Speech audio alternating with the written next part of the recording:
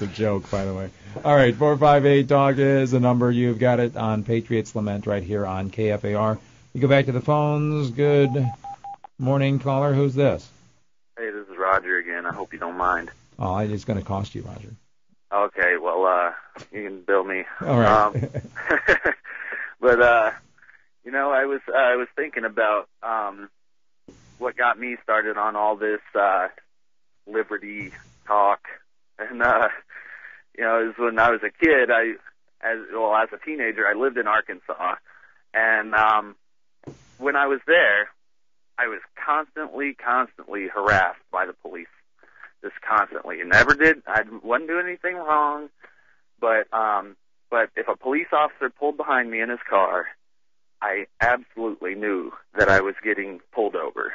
I mean, in traffic, if one pulled up behind me, I'd see him on his radio. He was calling my plates in, and he was going to pull me over, and he was going to search my car no matter what I said or did, and I didn't dare tell him, no, you can't search my car.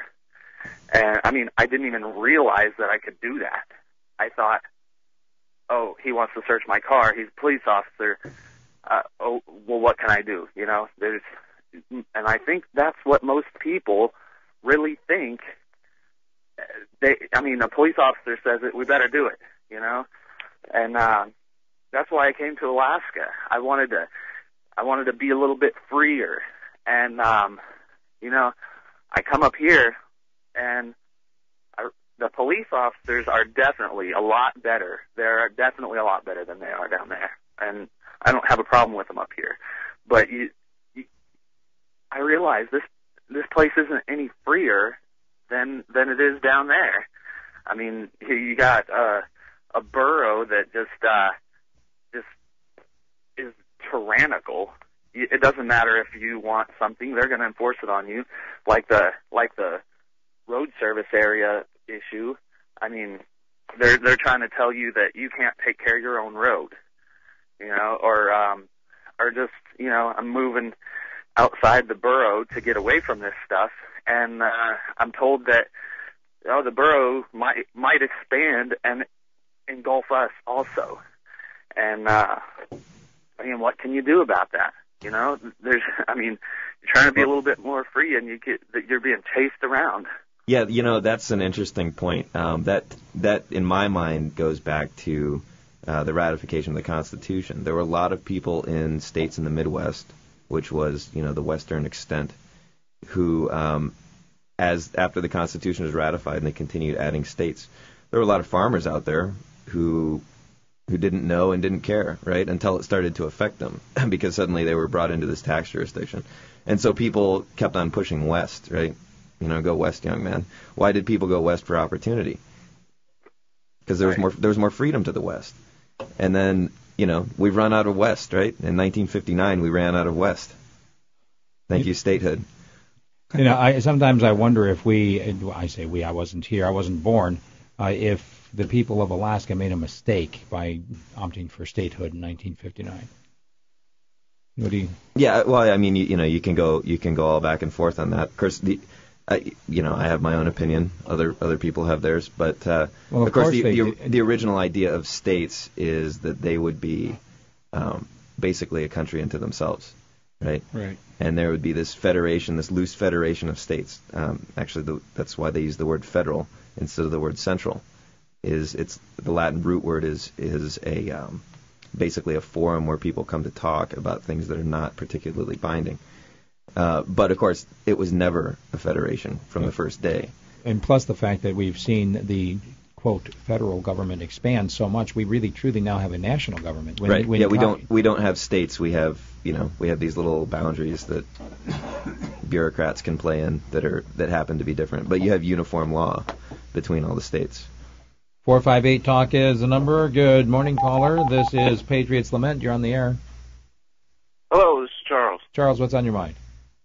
In classical political economy, Karl Marx and Adam Smith agreed means of production should be held as close to the people as possible.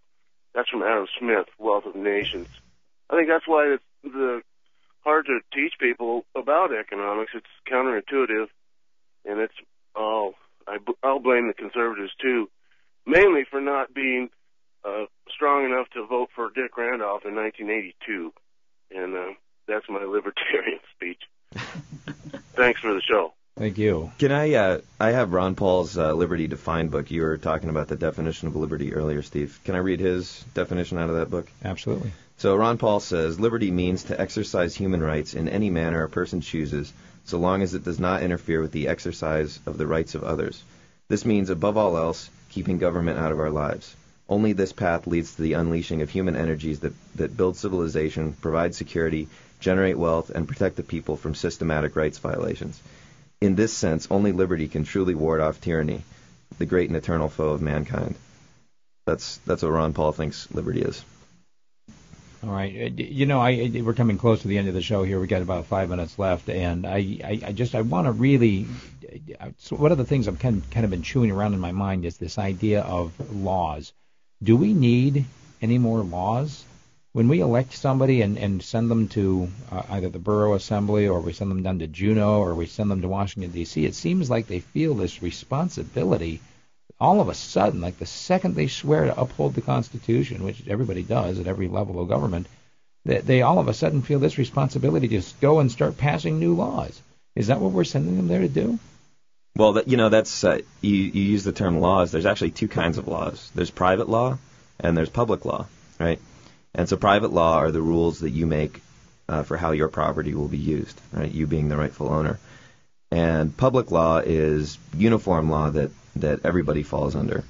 And the Constitution was originally sold, and I think falsely sold, as protecting private law. The states did not want to give up their right to make their own law, and so that's what the 10th Amendment is all about. It says the states can still make their own laws. And beyond that, within the states gave most of the lawmaking power to the individual through contract law, right? When you sell something or when you work with somebody through business, you're creating law via a contract. It says, I promise to deliver X, for exchange of whatever.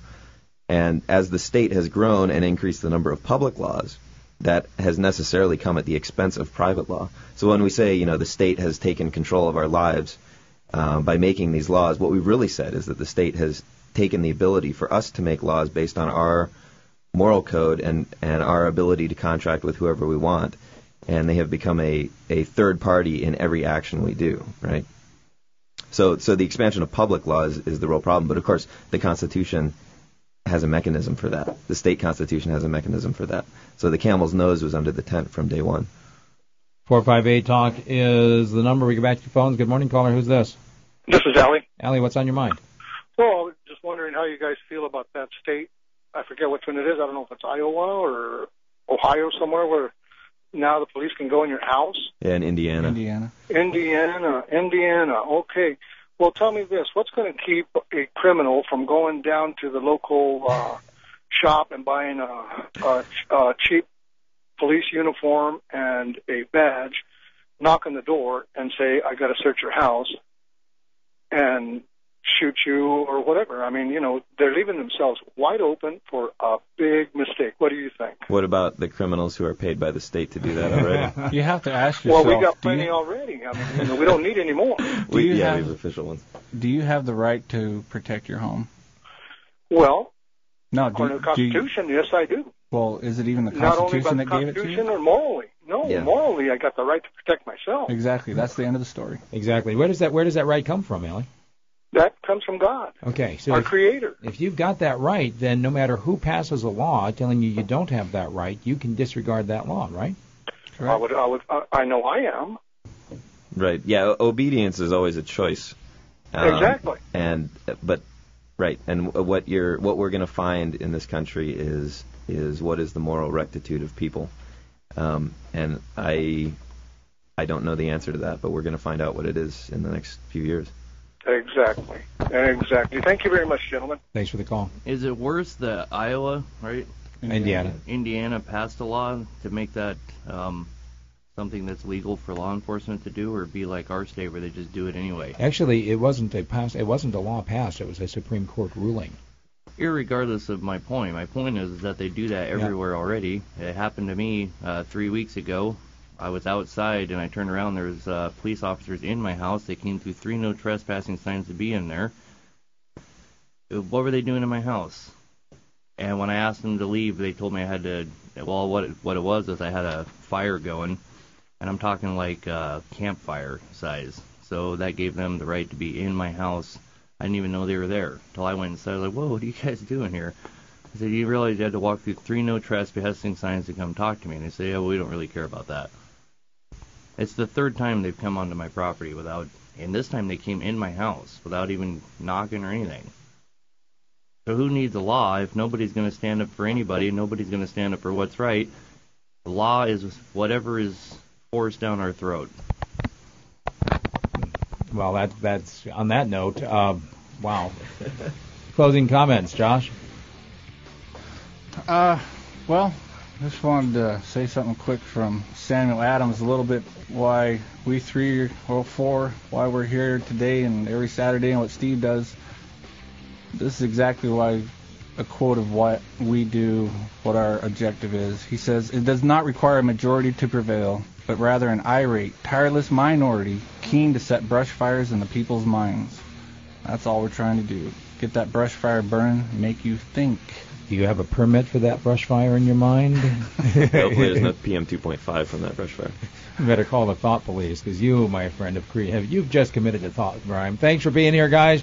Remember, we are here every Saturday, 10 o'clock, for Patriot's Lament. And if you did not get a chance to get through today on the phones, you can send us an email at the radio station. Just go ahead and click on. You can do Steve Floyd at KFAR660.com. And we'll get your comments on the air next week. We will see you right here on KFAR. Up next, it's Health Talk on local talk radio. We are KFAR.